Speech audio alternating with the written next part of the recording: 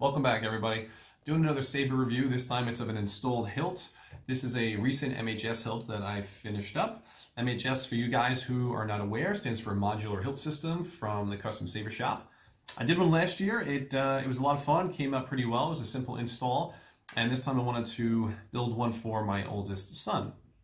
So this I've had around for a while, and I finally got around to doing the install a couple months ago, and I'm finally just doing the review video. Just the holidays kind of slowed things down a little bit.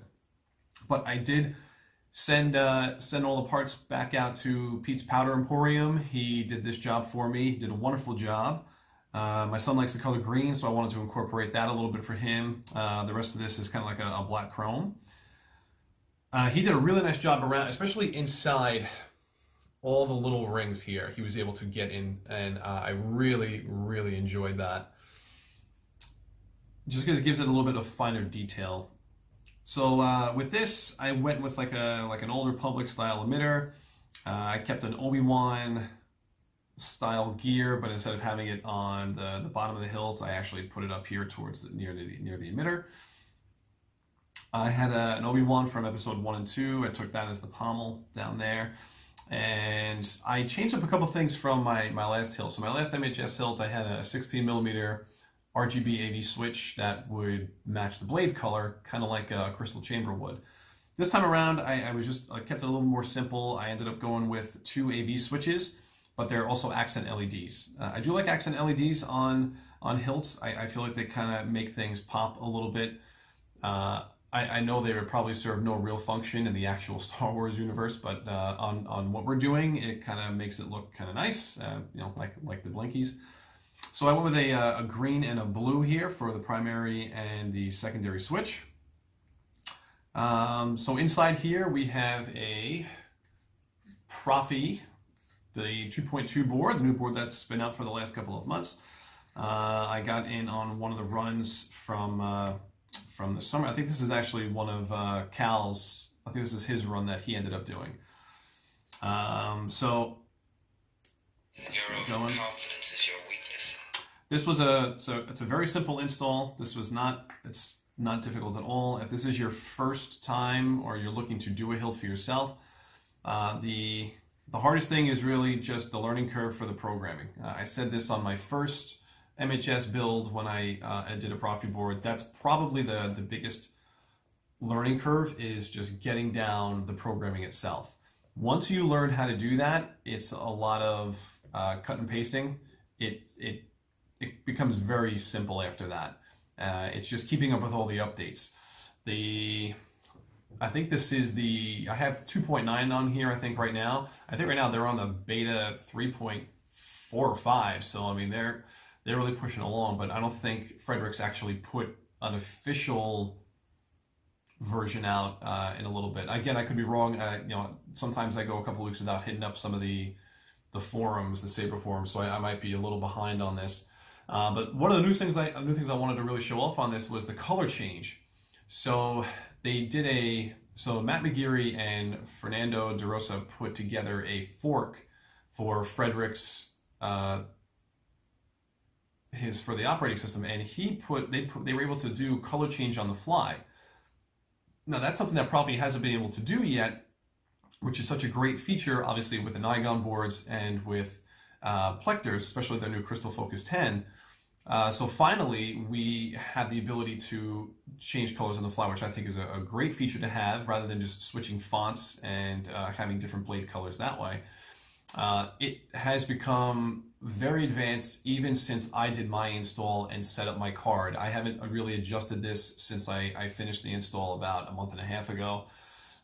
So I think even since then they've further advanced everything, where you can change blade effects and the styles, which you know, I just went with something very basic for my son, just to be able to change color. Each font I have has kind of like a different blade style, and then from there he can change out the color itself, which is kind of what I wanted for him. So inside here, it's a Saber Essentials 28mm speaker. I got a Goth chassis, an all-in-one 1.24 inches, which is the standard for the MHS hilts, at least the V1 models. So nice and simple here, a little 1.3 millimeter recharge port, kill switch, high amp kill switch, and a 21700 3.7 volts batteries in here.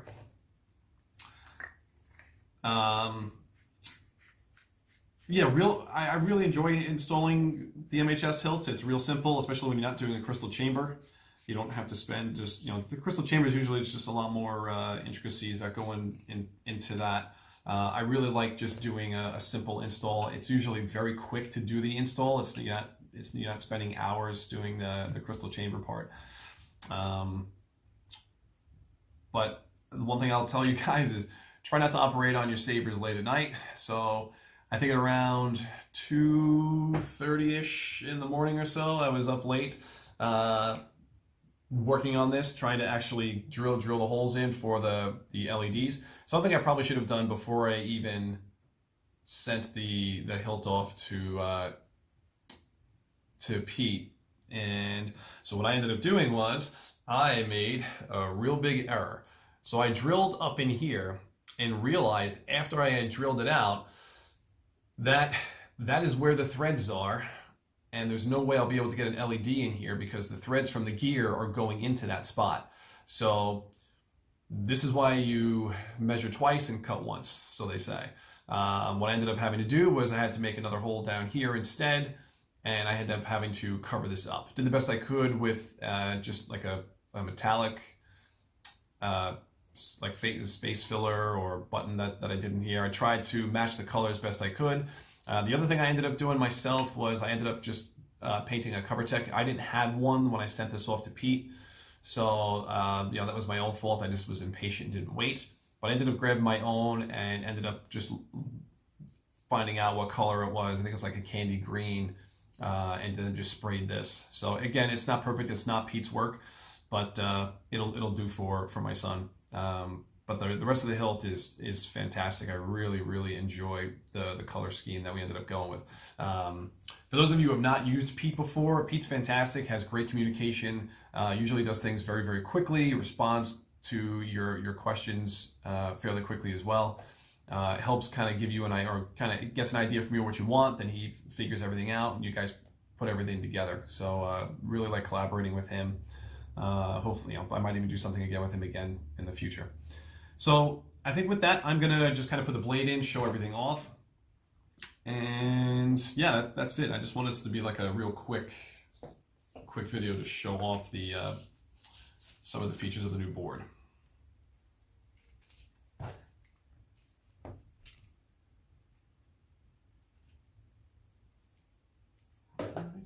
Just give me 1 second to get turn the lights off. Now it's daytime here in New York, so I'm hoping this lights up well, if I can get the room dark enough. I need a weapon!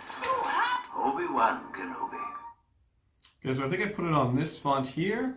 Let's see if I get this right. Yeah, I know, it's Obi-Wan Kenobi and it's a green saber, I know. There we go. So you can see here,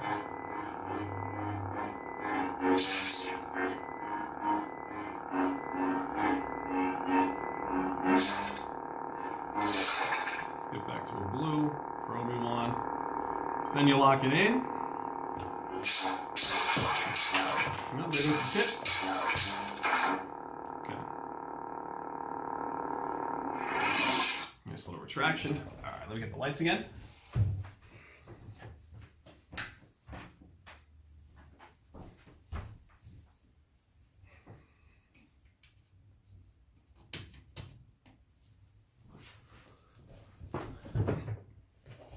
Okay, so you can see basically you're just doing a fan motion and that triggers to go to the next color. And I think they basically just did like a Roy G. Biv that they went through, and I think he threw in white also.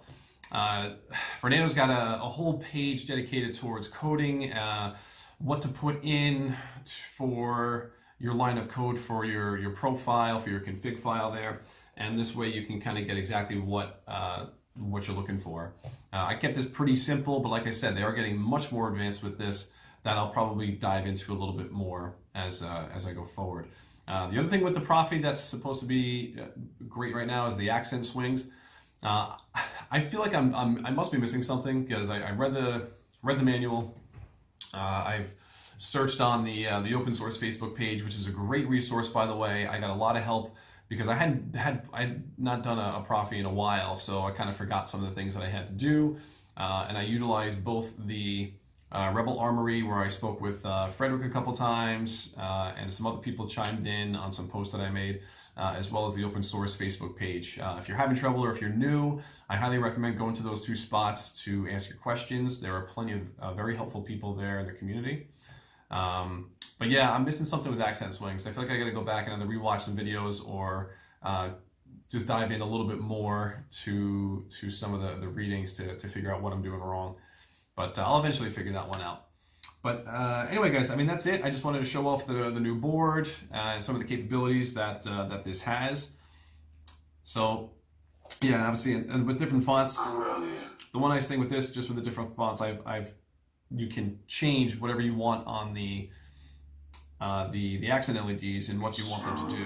So depending on the font, I either have them kind of doing some random blinks or just doing a nice simple fade back and forth. So guys, I think with that, I'm gonna call it for this one. I just wanted to show this off real quick. I have some hilts coming down the pipe. I've been really wanted to finish off my Luke V4 and my the Rudy Pando V3. I'm probably gonna get the V3 done first. I'm waiting on a possible new PCB board for the V4 control box. That's gonna go inside to help light up the arrows and do the switches. The V3 should be a little bit easier to do, so I'm hoping to get that done next. I just purchased Cal's the Obi-Wan the Episode 1 VOWK. I can't wait to get that done. That's probably one of my favorite prequel hilts. I had a Corbanth one that I did a video on about a couple of years ago. This hilt I can't wait to install, and I'll probably do like a slight little comparison between the two. But so far, pretty happy with the quality of the hilt itself that I got in, even though it's empty. So guys, with that, if you have any questions, feel free to leave them down below. I'll do my best to answer them and kind of steer you in the right direction. With that, hope everyone has an enjoyable day. All right, take care. Bye.